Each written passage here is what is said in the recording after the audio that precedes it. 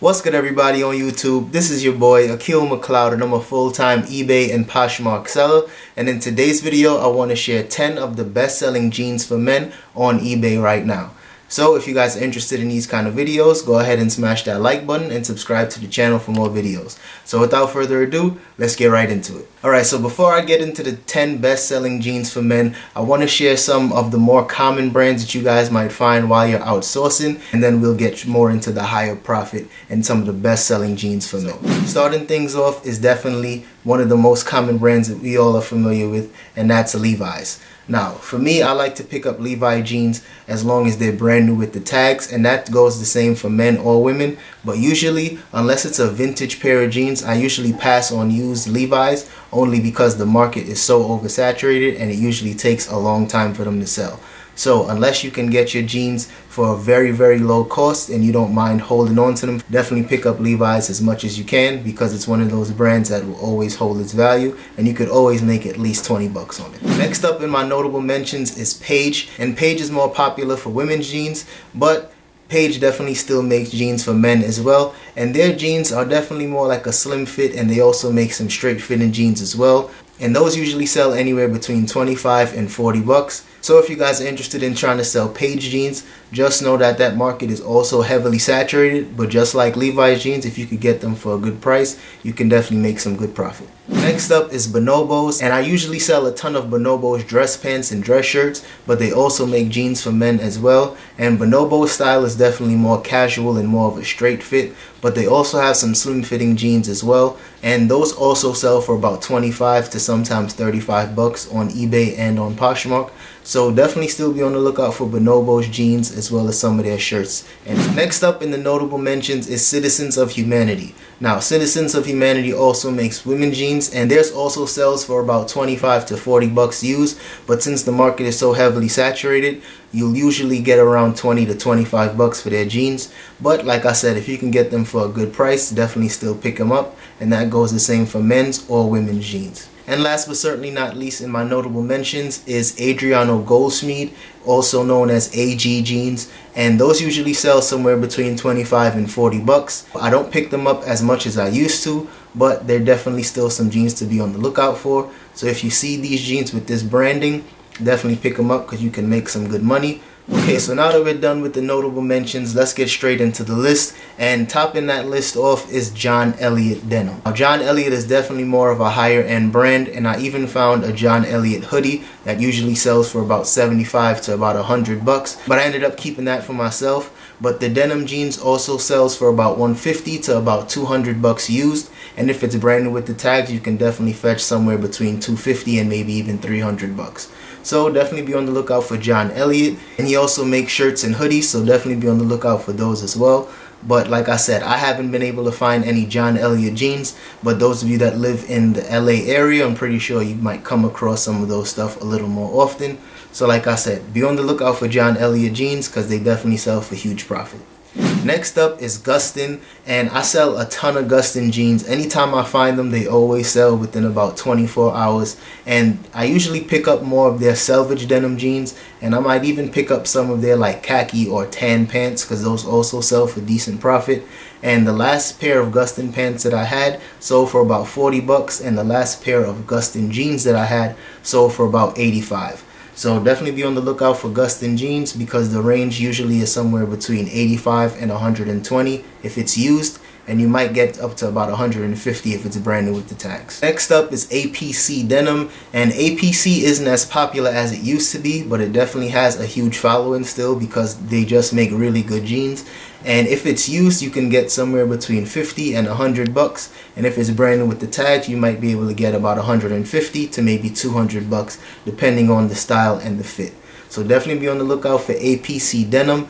Next up is Saint Laurent Denim jeans. Now, the thing that really sticks out about these jeans is the fact that they are really slim fit, like a really tight fit, and they usually have a lot of distressing.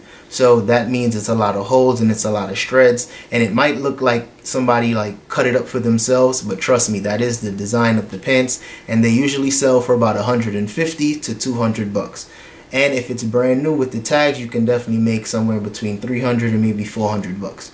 But still, Saint Laurent jeans is definitely one of the hottest jeans to be on the lookout for, and chances of you finding them in your thrift store is kind of slim because people are still wearing them.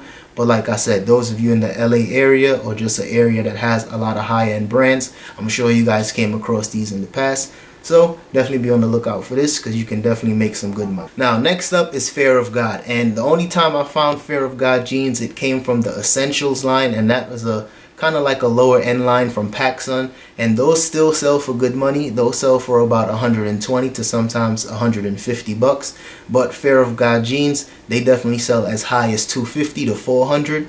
But like I said, it's very similar to Saint Laurent. It's very tight and it has a lot of distressing, and chances of you finding it is still very slim. You really never know what you find when you're out there thrifting. So definitely be on the lookout for Fear of God jeans. And even if you have to pay up a little more for it from some of your thrift stores, I suggest you still do that because you can definitely make a ton of profit. Next up on the list is Brunello Cucinelli. Now Brunello Cucinelli is nothing like Saint Laurent or John Elliott or any of the other brands that I mentioned. This is more of like a classic fitting pair of denim jeans, so you can't expect any distressing or anything like that. But these jeans definitely still sell for good money, and it usually sells anywhere between 60 and 100 bucks if it's used, and you can definitely get up to 200 bucks if it's brand new with the tags. So all of their clothing usually sells for a lot of money. Some of their regular button-up shirts sell for as high as 65 to sometimes 80 bucks, and a lot of their sweaters sell for about 150 to 200 bucks depending on the material that they use.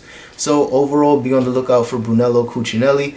But like I said, if you find any of their jeans, don't expect to see a bunch of distressing or a bunch of holes, but just know they still sell for some good money. Next on the list is Stefano Ricci. Now Stefano Ricci jeans are very similar to Brunello Cucinelli. You won't expect a bunch of distressing and a bunch of holes in their jeans, but they definitely have a very slim fit, and some of their jeans sell for as high as 200 bucks even if it's used. So definitely be on the lookout for Stefano Ricci jeans. And just like Brunello Cucinelli, they also sell a bunch of other menswear such as blazers and jackets and shirts and stuff like that. And anything Stefano Ricci always sells for good money, so definitely be on the lookout for that brand.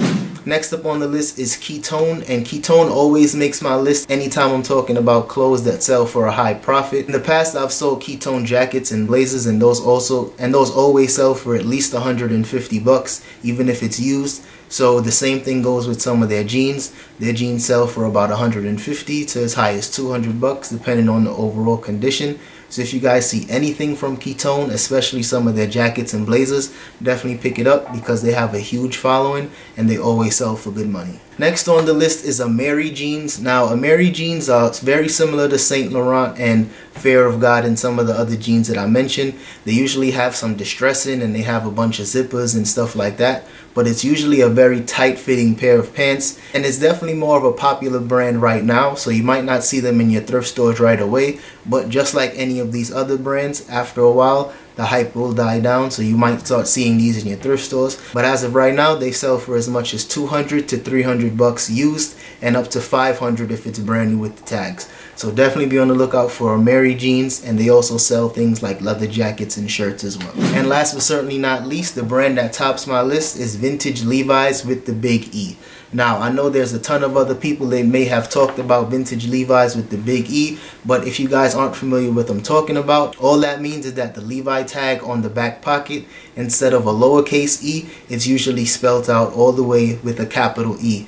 And that's how you can kind of distinguish it. And they also have 2 X's near the size tag. So if you guys see any vintage Levi's that look anything like that, definitely pick them up because they always sell for about 200 to 300 bucks, even if they're used. And when it comes to vintage Levi jeans, even if it might have some stains or some natural distressing, people really don't care about that because that really just adds character.